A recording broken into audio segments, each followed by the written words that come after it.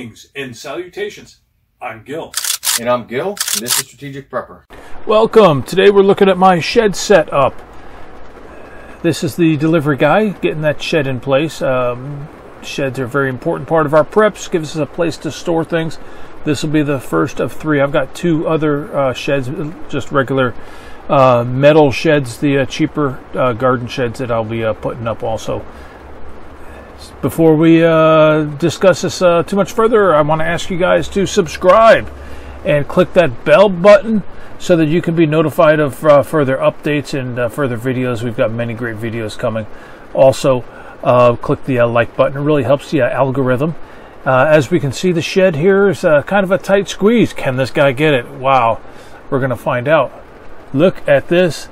There's an overhead internet wire. Is he going to be able to make it? We don't know, but he seems quite confident. Please support us. In the description, there is information on how to support us. A couple different options. Look at this guy. Just sliding this right in as if it was nothing. But yes, as I was saying, a couple different options to support us so that we can continue to make these videos for you. We love doing this. It does require resources, so any support that you guys can give, we do really appreciate that. That information's in the description.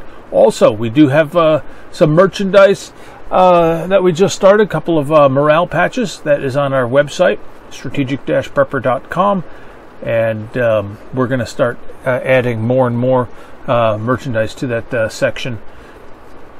So we see here he's coming in close to those wires. Look at that, touching. Can he make it? We don't know. It looks positive. Oh, little adjustment. Don't tear out my internet wire. He's gonna make it. He's got it. Yeah, he's good to go. He's past it. All right, look at these markers. So the first set of four, that's where the sheet metal shed's going to go. He's going to go in the second set of four flags. And so that's where he's trying to place it. But yes, merchandise. We just got these two morale patches. I love them. I think you will love them. Please visit our website, strategic-prepper.com, and pick up one or two for yourself. We will have others. Junior's working on some t-shirt designs. He's got some crazy ideas that, well, they're just crazy ideas. We'll see what they come up with. But we'll be adding merchandise as we move along here, as we develop our strategic prepper organization here. But we do have those two patches in first. Look at this guy. Look at this guy. Very precise. This guy's very, very precise.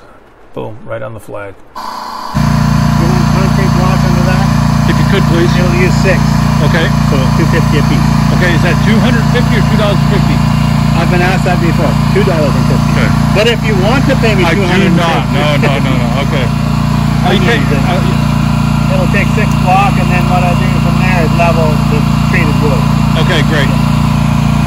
All right, as you can see, he came over and talked to me about the leveling and the blocks, and so he's going to set that down and then level that, and we're putting in half a dozen concrete blocks underneath and using some pressure treated wood to balance that out as far as the leveling.